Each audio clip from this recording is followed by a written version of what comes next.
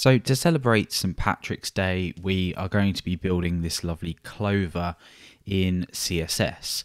Now, first things first, I know this is late. Second of all, I know that some of you are going to say it's easier to use an image or it's easier to use an SVG because it's going to be very quick. I know, but it's just a little bit of fun. We're going to be building this up with pure CSS, and hopefully you'll learn something that you didn't know before, and you can sort of manipulate this little clover to suit your needs, how you like it. So this is what it looks like. It's actually constructed from 3 different elements, all having a before and after pseudo element, and you can see it's a shape of a heart. We've covered building a CSS heart before. I think that was for Valentine's Day. So we're going to be doing the same thing, but then we're going to be slightly manipulating it so the shape of the heart's a little bit skewed and not quite a perfect heart shape. And then we're going to be rotating 3 hearts round so we get this this kind of clover effect. So this is going to work in browsers that support transforms. I'm currently on caniuse.com. We're going to be using vendor prefixes for Internet Explorer, Safari, which requires it. Chrome back to 31 requires WebKit, so it's going to be in there anyway because it was Safari, but it doesn't really matter too much. Firefox, we've got full support, and obviously for things like Android, it uses WebKit, and we've got iOS Safari, which uses WebKit as well. So this is what we're going to be building. Let's get stuck into the code and get this clover built. So as usual, we're starting out with our document defined. We've got our doc type, head, body. I've included a style sheet just called app.css in the CSS folder, which currently has nothing in it. So we're doing this from scratch. So really what we want to start with then is this basic heart shape. So I'm going to create a div with the class of clover just to house our top, left and right pieces, or top sort of left bottom, right bottom pieces. And let's first of all just create a leaf element, and this will be our heart, which we can then manipulate, and then we can add additional classes to this if we need to. We're eventually going to have 3 of these. One's going to be top left and one's going to be right. So let's start out with this then. The first thing then is just to apply some base styles to this wrapper, because we are going to be absolutely positioning these leaves. So I'm going to give this a position of relative, so them absolutely positioned elements don't float out of this container. And just for sort of the purposes of this, I'm going to give it a margin of 100 pixels, literally just so it's pushed out the way a little bit so we can work a little bit easier on this. So the clover element then, inside of this, we're going to style up the leaf. Now, what we want to do is we want to change the transform origin here. And if you head over to Google and just Google for this, it will give you a lot more information about it. But we're going to set this to 50 pixels, and we'll add our vendor prefixes as well. You'll notice that if you don't apply a transform origin, your rotated or transformed elements will just be all over the place. So we want to settle these in a nice position. So we've got our transform origin. Let's quickly add our vendor prefixes. So we need a WebKit vendor prefix. And as discussed, we need a Microsoft vendor prefix for IE. So the before and after pseudo elements are going to apply to all leaves. So we need to say clover leaf, and we're going to apply our before pseudo element. And down here, we'll do the same for after as well. And this will become clear why we're doing this. If you don't know what before and after pseudo element is, it's basically an element, but it's not physically existing in your markup as a piece of written markup. We do this, control this directly from CSS. So these are going to be a position of absolute.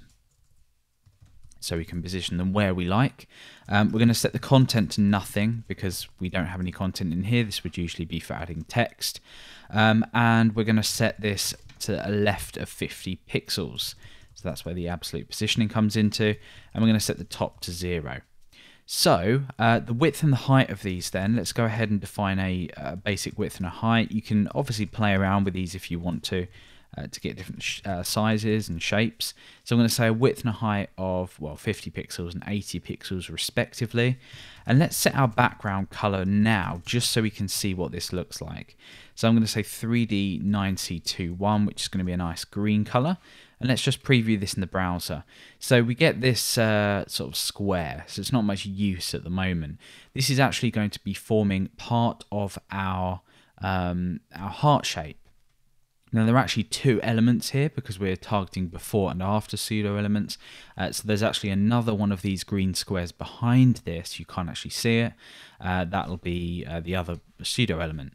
So what we need to do then is control the border radius so we get that nice round effect on our heart. So we're going to say border radius, 30 pixels, 20 pixels, 0 and 0. So these are just sort of top, left, bottom and right. And there we go. So this is the kind of shape we're aiming for. Usually what you would do if you were actually building a heart is you would set these the same because you want that nice rounded thing. We're going to rotate this away from this in a minute, which means that what's going to happen is that it's going to reveal another one of these lumps, which is going to form the top part of the heart. Now that's the reason that we set the transform origin to 50 pixels, because we're positioning this in such a way that we want it to rotate around a certain axis. So, or the origin. So let's now go ahead and just actually rotate this. So we're going to say transform, and we're going to rotate this. And we're going to choose the degrees that we want to rotate it at, and this is going to be minus 45 degrees. So let's go ahead and refresh and see what happens. So there we are, we've got our rotated element just there. And we are going to, just now while we're here, because we can't see the other piece, we're going to target just the after pseudo element here. So what we're going to do is, let's just pull this down a little bit, we're going to do the same thing. We're going to transform and we're going to rotate this, but instead of rotating it minus 45, we'll rotate it 45 degrees, and now we end up with the following.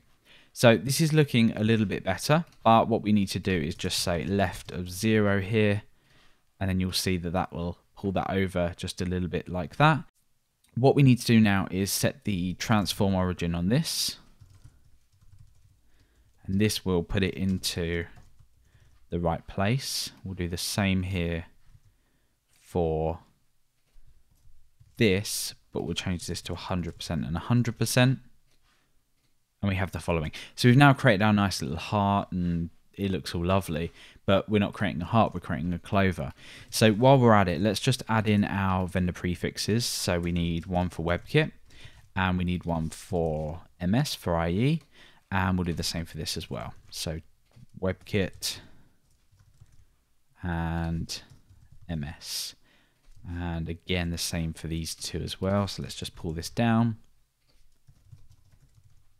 WebKit and our MS one, and the same for this, so WebKit and MS.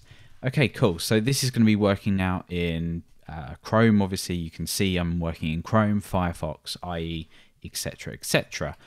So now what we want to do then is go ahead and add some more of these heart elements to our container.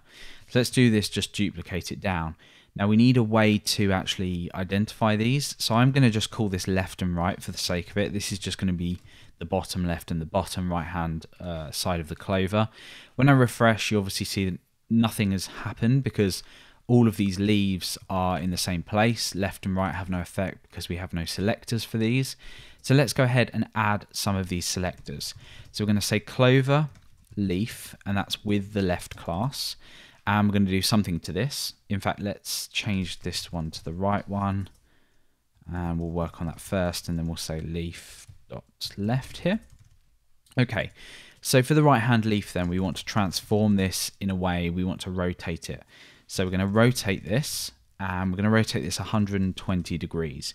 Let's take a look at what that's done. You can see that it's sort of popping out the right hand side there. Perfect. So let's do exactly the same thing to the left. But this time what we want to do is we want to just reverse that. So we want to rotate it minus 120 degrees.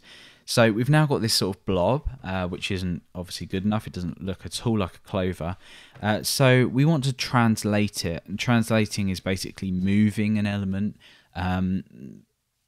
in a way that you're actually transforming it. You're not actually positioning it differently. You're just translating it. Again, you can go ahead and look up at the technicalities of this.